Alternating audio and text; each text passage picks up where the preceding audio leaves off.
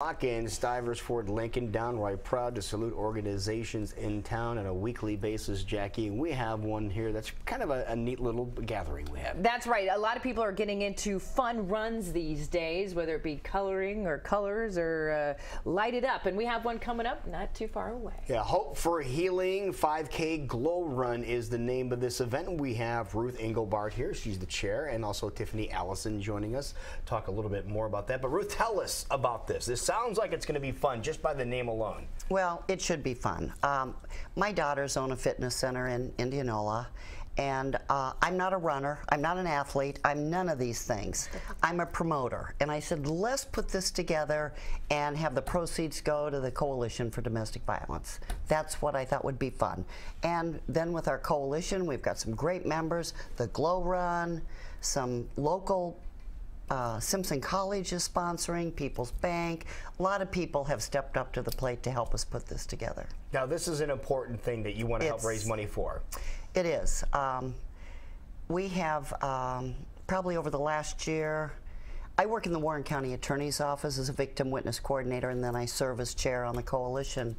We probably had 200 victims for domestic violence last year. And that's just in your area? In Warren County, alone.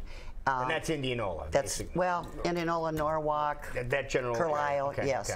Okay. The one thing we have a lot of victims that don't go through the system that are out there. And we find out through churches or organizations that they need help. And that's where our coalition steps up to, help the families that are in need. So we always need money.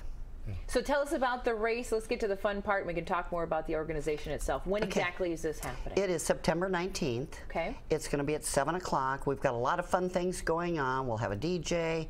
The National Guard gave us a bunch of glow sticks. I don't know how that's going to work, but... They're from the National Guard. They're probably good glow sticks. I'm going to guess they are good glow sticks. And just a fun night. Yeah, I was going to say, this is 7 o'clock at night, because a lot of runs you hear early in the morning, but this is a glow run. Well, so this I've heard a lot of people don't like those morning runs. That's a little too early for them, right? Yeah. Exactly. So we're going to take that crowd. That's good. And I do want to say that the registration for this, we had a deadline of August 29th. Okay. However, Simpson College is one of our sponsors, and their students start September 1st. So we are extending it to September 2nd to hopefully get some of those students. Students involved as well. Where does the race kick off? Where does it start at? At the Indianola High School, in the north parking lot out by the high school. Wonderful. So it's just going to be a great night. Oh, it's going to be a fun night. Fun night of things going on. And Tiffany, something that's very dear to your heart as well, and something you're involved with, is this cause that we're raising money for. Yes, absolutely. Victims rely on resources from the coalition in order to help them. A lot of times they leave, they don't have anywhere to go, they're starting over, and so the coalition will help them relocate, give them money for deposits and utilities if needed, and help them support their families, so it's important. What does it mean to people and individuals going through this to know that they have a community supporting them, but also they have somewhere to go to get some help? It's tremendously important because a lot of times victims don't have the best support system, and so the coalition, victim witness coordinators and people that are involved kind of in the process kind of become their support system as they go through it. So it's really important. Okay. Now, were you able to utilize some of their services? I was. For me, victim services was important. I fortunately didn't have to find a shelter. I was able to stay in my home, but there was a lot of damage done to my home during the assault, and victim services provided funds to get the damages repaired. Really? And they also reimbursed me for some time lost from work due to injury, so that was very important. Yeah. Little things you don't always think about in those situations. Yeah, you never, it was unexpected, and so those costs would have been, large had I not had support from victim services, medical bills, all that kind of stuff. Now, did they find you, or did you find them?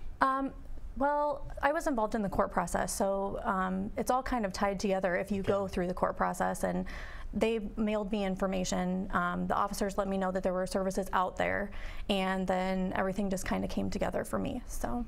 Well, I'm glad to see you're doing better now, so that's absolutely. great. So it's a good end to the It's story. good to hear positive cases, but as you were saying, there's many people that don't even make it through the system. If they're out there, if someone's hearing a story and they know someone that needs to get in touch with this coalition, is there a way to do so? Reach out. You can You can always talk to me, anybody in the coalition. I'm relatively well known in the community, and if you say Ruth at the courthouse, they know where I'm at. So, you know, we're there to help them. And I think it ought to be noted too that we don't have a safe house or a shelter in Warren County. So if these funds are so important to help them because they do need something to help them. Motel fees and rent, deposit, whatever. So give them a place to go. Now you have an art show coming up too, don't you? Oh, we do. I'm so excited about this one too. Like I said, I'm a promoter. Yeah, you are a promoter. I love these. A girl who used to be on the coalition for years and she was gone. Now she's back. She's an artist. I said, let's do an art show like we did about 10 years ago. She has some great artist friends that they donate their works, so, and all that money is going to go to the coalition, all the proceeds. And it's during Bras for a Cause in Indianola. I love that event. Okay, it's Thursday night in Indianola, the 24th. Of September, yep. Yes, and so she's designing the bra now, and we're going to have a nice little reception, and it's going to be fun too. So much fun. I've been to that event, and it is a blast. Well, come to Indianola. We've got a week full of, I know it's a lot of fundraising. Yep. But, oh, was it an important cause. All for a great cause. But remind us again all the details on the run, because I'm loving this. It's at nighttime. It's about having fun as opposed to just running. Yes. Yes. But tell us all the details on that once again. Well, you need to sign up by September 2nd. Okay. And I think you just pay your money and sign up. You can go online and do it. We start at 7 o'clock. It's going to be a fun night. Have a DJ, you can dance, you can glow, wear your character costume. I don't care. Do whatever you want to do. Do whatever you want. And then the art show is going to be happening on the 24th, and that's going to be over at the studio on, what, First Avenue? Yes, yes, just south of the Indianola Square. And there'll be several activities going on that night. Yep, so, and from 7 till 9 p.m., so that'll be a lot of fun there, too. So hopefully between those two, we can raise a lot of money here. Oh, I'm hoping so. And thank you for this opportunity. Thanks for coming in, Ruth. Yes. You're a heck of a promoter. Oh, good.